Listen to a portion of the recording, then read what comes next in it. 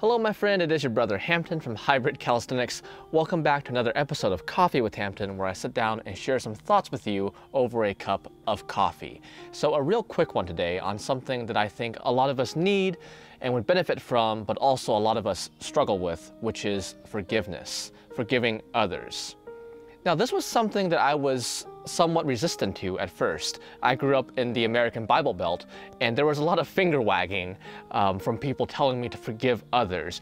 Usually, in my case, after they did something wrong to me. So in this case, I was resistant because they wronged me, or we had a disagreement about something, and I didn't think they were right, and I was either punished or they did something that hurt me, and then they would bring up, oh, but you should forgive me. If you don't forgive me, you know, that's bad. That's bad. You shouldn't do that. So I was resistant to it because it didn't feel like they had that call. But eventually I came to realize that this is something that was very important, and it wasn't something I was doing for other people.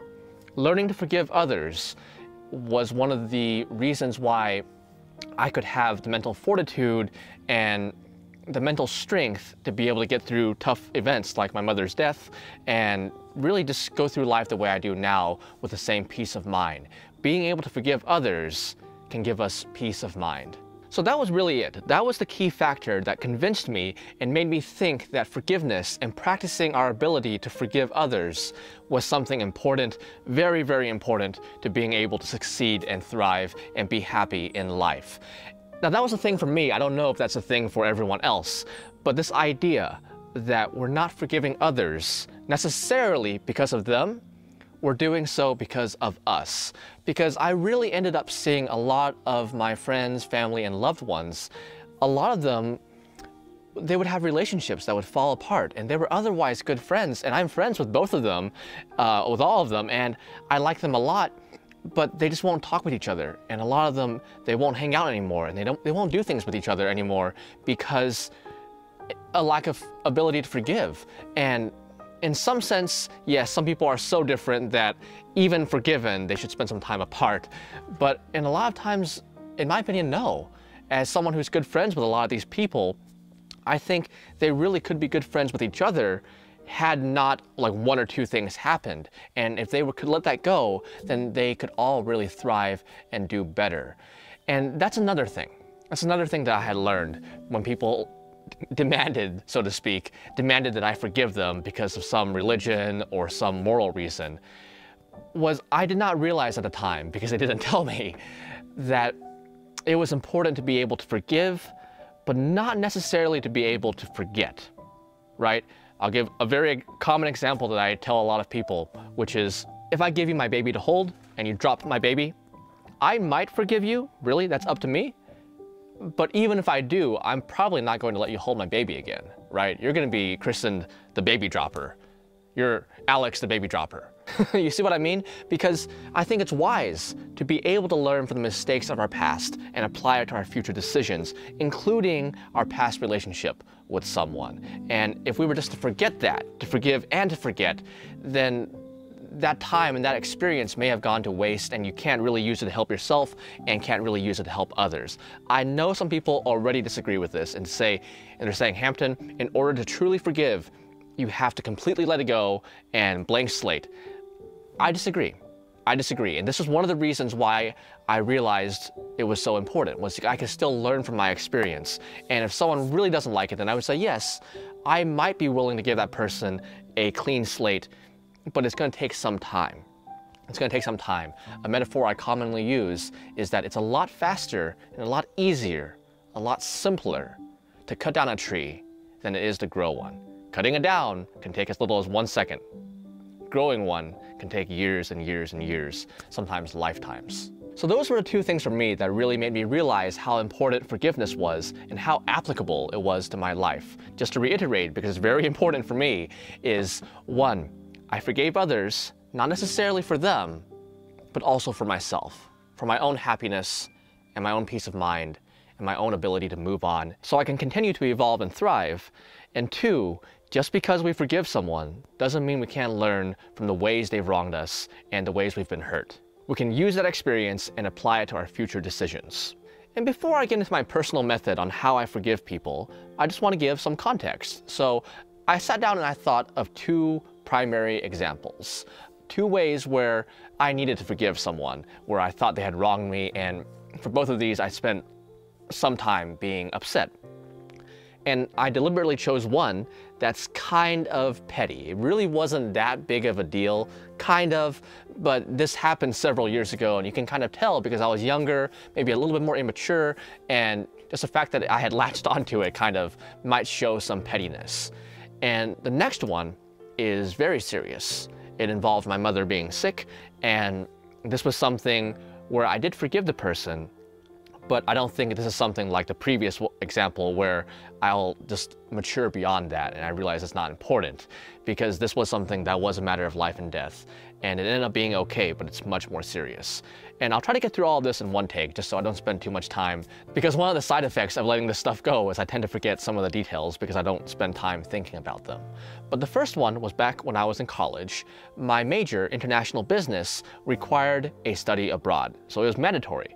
And it was interesting because in our documentation it said that this was a mandatory study abroad. You needed to do a study abroad to finish with a degree, and I went to Germany, by the way.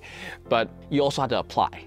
So it was mandatory, they said you had to do it, but they also gave the option of denying you study abroad anywhere. So it was a little bit confusing for me, and I recognize a system like a college is hard to coordinate all the parts, but it was a little bit confusing for me, and I applied. And right away, she might watch this, but this is fine, this is all true. My study abroad advisor, I think she was called at the time, study abroad advisor, just really didn't make it that easy for me. She really kind of just gave me difficulty at every turn. And in fact, during our first meeting, we were talking about getting a recommendation from someone, and I was talking about wanting to study abroad here and here, and she just sat down and she looked at me and she's like, well, okay, hang on. Well, what's your GPA?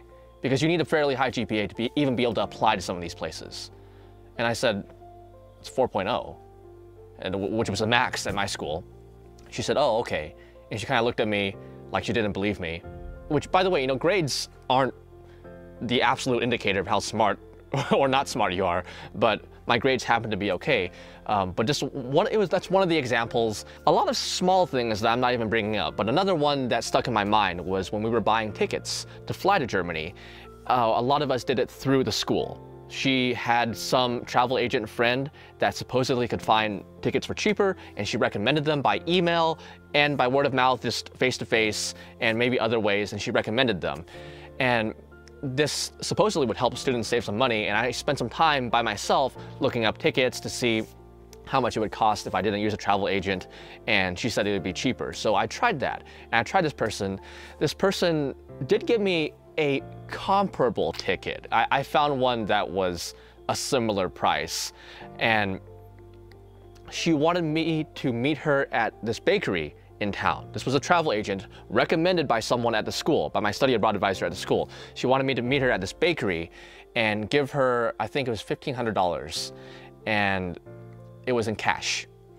And I forget why it was in cash. I think maybe I didn't have a checking account at the time. Regardless, not every college student has a checking account, so I gave her cash. And it wasn't her that showed up. It was a man that I had never met before. It was an older gentleman who claimed to be her husband. And I gave him the cash. I asked him who he was, and I confirmed what we were here to do. And I gave him $1,500, and he turned to walk away. I said, well, hang on. Hang on. Can you give me a receipt or something? And he said, no, I don't have a receipt. I said, well, can you call your wife and ask her to email me? And he said, she's taking a nap or something. She was indisposed at the time. And I was like, huh. Now, I don't know if this is immediately obvious to everyone, but at the time I was thinking, am I being scammed? Because anytime you give someone cash for something, that they don't give you something in return, and they turn and walk away, there is a chance that you could be scammed, because there's no record of anything. There's no record of transaction, so they could just never see you again. So I believe at the time I called my travel advisor, who was supposed to assist me with this stuff, by the way, and I said, is this person really affiliated with the school. I just want to confirm, just calling, and I told her the story of it. And she starts going on this rant about how I need to listen and how, like, in order to thrive in life, in order to get through the study abroad program, I have to be able to follow instructions. You're supposed to advise me and help me, but I follow instructions. And I listened to it for a little while, and I kind of cut her off. I told her, look, here's why. And I told her, I was like, he wants me to give him cash, and he's walking away with no receipt, and I just want to make sure I'm not getting scammed by someone else entirely. And that seemed to make her understand a little bit more, but she just wasn't very pleasant the whole time. I'm just going to summarize it like that. Even when I was abroad and I needed some help, she just really didn't go out of her way to help me, and she kind of went out of her way to be unpleasant. I don't know why, and I just always remember that. And at a time, like I said before, you can kind of tell this is a little bit more a pettier version of Hampton, because right now I have the inner peace to really, that really wouldn't bother me as much. I would still be wary, but that wouldn't bother me as much.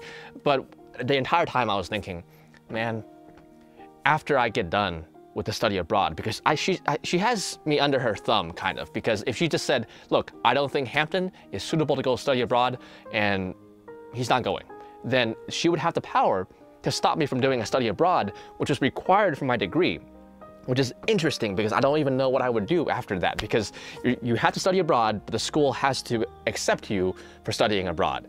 And one of the things I told her was that, and she said, well, we don't make special exceptions, so I don't know. But the entire time I was thinking, okay, after I'm done, then I'm gonna leave her a bad review.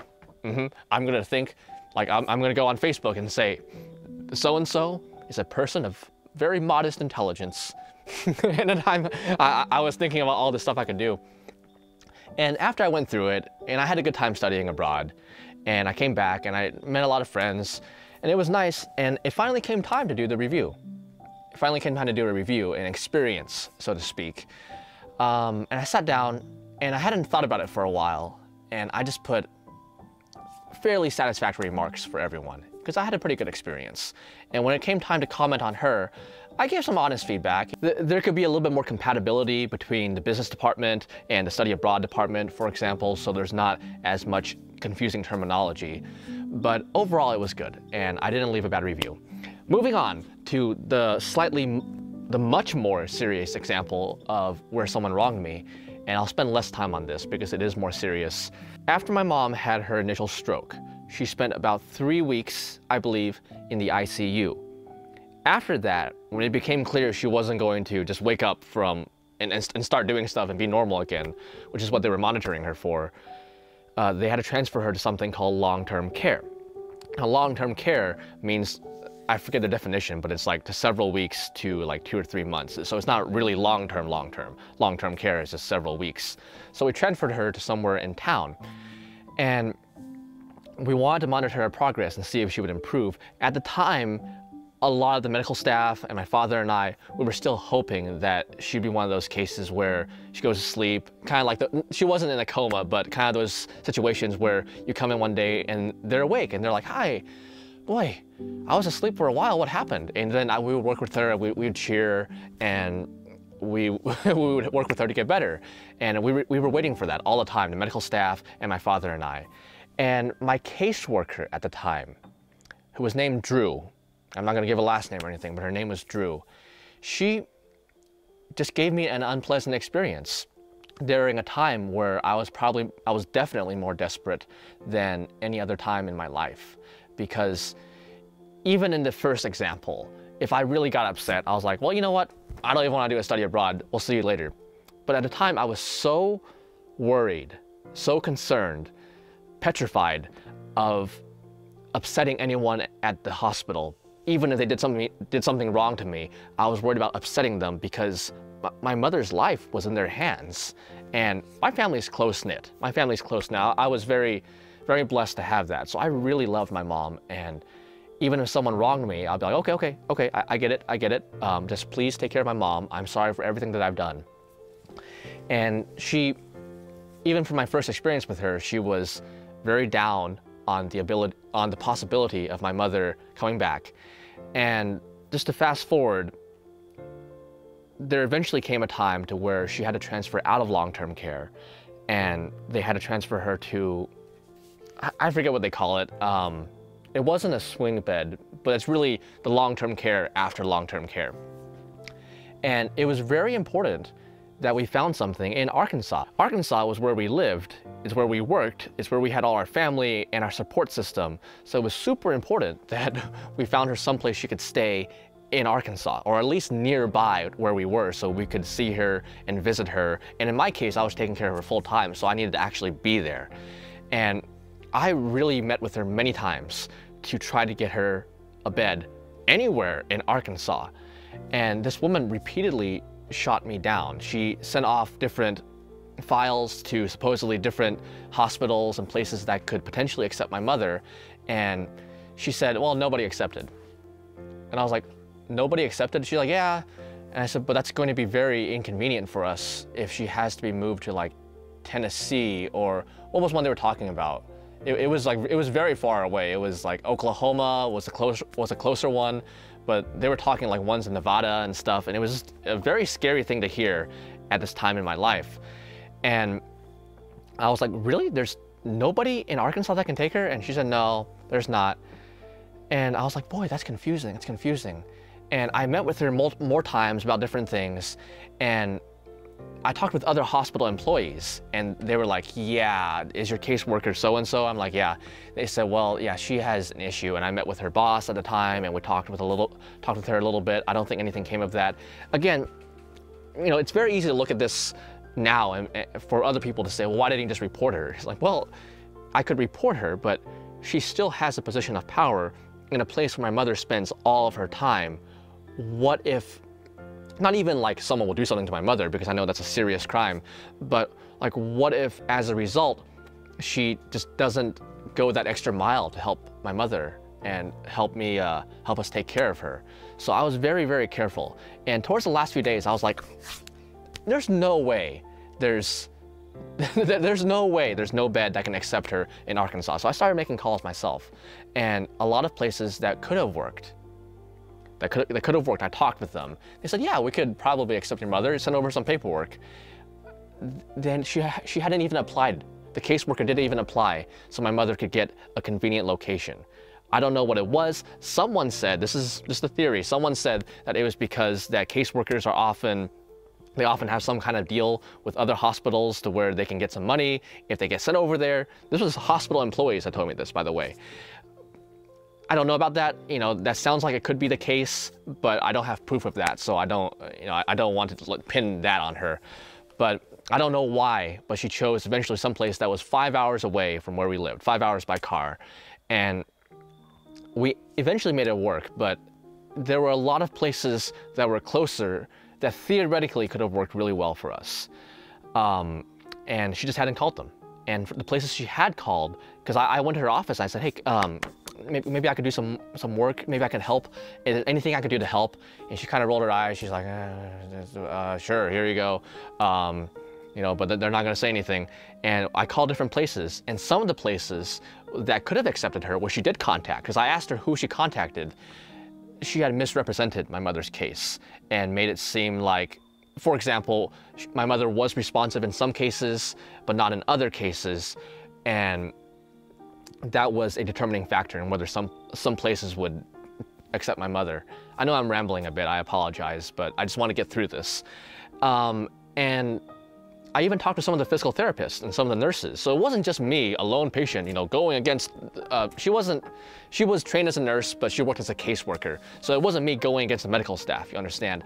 I actually talked to the medical staff, and they were very opposed to what she was doing. And eventually it came to a point to where she could make the decision whether or not my mother was allowed to stay here for a few more weeks, which would have really helped me find a place now that I knew. She wanted me out right away. She wanted to throw us out at 8 a.m. the following day. We filed an appeal, and the appeal fell through. It was not accepted, and they said you could file a separate appeal, but unless it succeeds, then you will have to pay several thousands of dollars out of your own pocket for your remaining stay. So it wasn't, you know, if you go to the hospital, they said, well, we can't toss patients out on the street.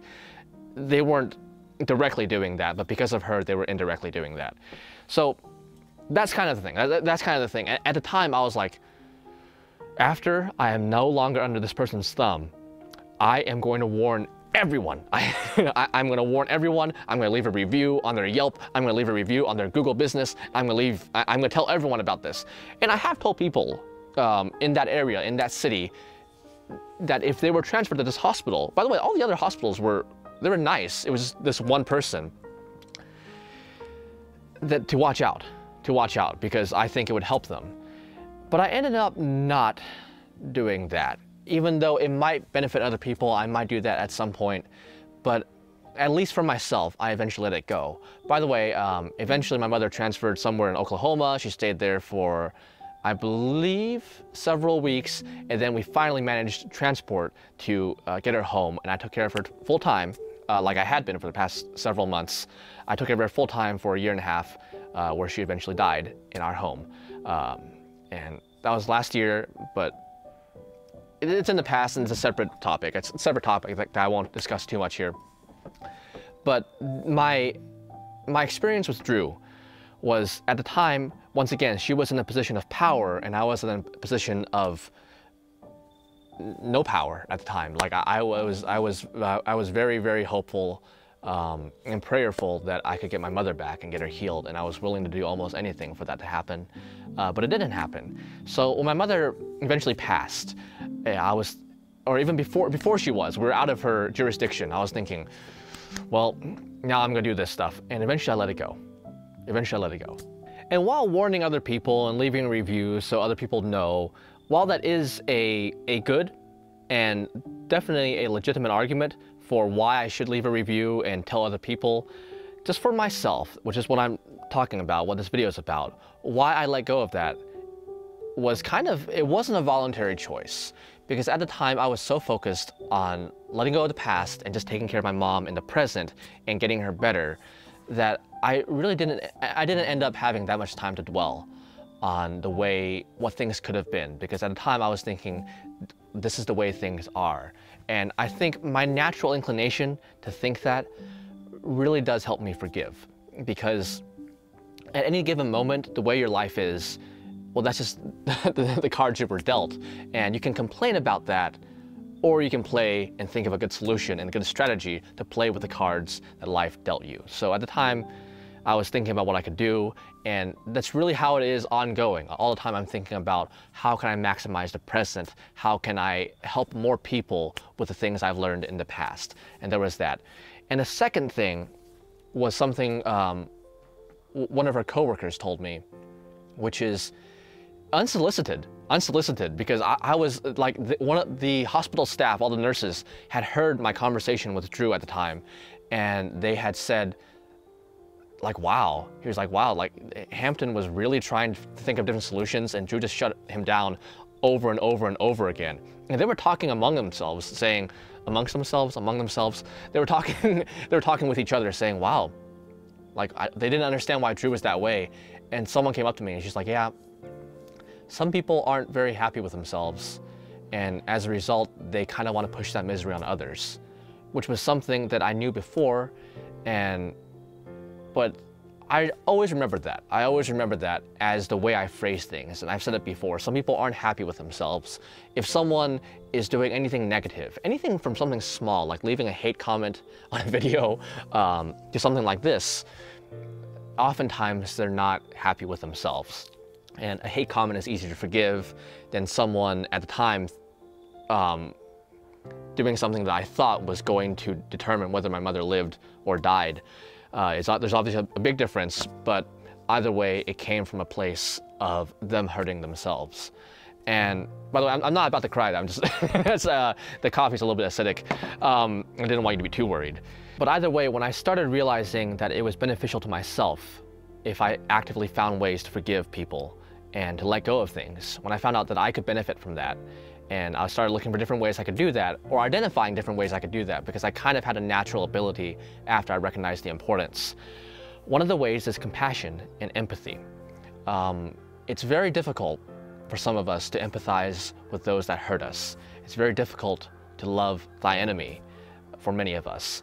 And it's understandable because it's part of what keeps us alive is to have some aversion from things that have brought us pain in the past. But not to change what you do, but to have the empathy and the compassion to recognize that someone who hurt you is often hurting themselves. Someone who has gone through abuse is much more likely to abuse you. To recognize that someone who has been abused in the past is more likely to abuse you as well. And it perpetuates a cycle of abuse where hate begets hate, negativity begets negativity, and evil begets evil. And once again, I want to say this. I don't want to say for you, for whatever situation that you're thinking of, that you have to forgive someone, because I don't know the situation. I don't know the situation, and it's just not my place to tell you that you have to do that. But if we're able to, if we deploy compassion and empathy, and we think, well, this person was doing this, and it was very wrong, but we understand the reason why they do that is because they were hurt in the past. And in my experience, that's really what starts the healing process for forgiving those that have hurt us, and for moving on beyond that and continuing to thrive and be better overall. Because holding on to that anger, I'm sure at this point you've recognized that you've thought that a lot of religions have touched upon this. Christianity talks about forgiveness and the importance of forgiveness. I believe Buddha said something like, holding a grudge and being angry at someone is like drinking poison and expecting them to die. But either way, this is something that's helped me a lot. And I don't know how long this video is. I'll have to look at it when I'm editing. But these were two experiences, one relatively small and one very big, one very important, of ways where I thought someone was wronging me, where someone was definitely wronging me, and how by trying to feel love, compassion, and empathy for the people that have wronged me has ultimately improved me as a person, kind of freed me from these chains of focusing on this so I can focus on the future, and made me better overall and made life more enjoyable. So that's really the message that I want to share today. Thank you so much for listening. I said this was a short one, but the sun has set, but it sets pretty quickly, so I don't know how long it is. But either way, thank you so much for listening. I am your brother Hampton from Hybrid Calisthenics. Have a beautiful day.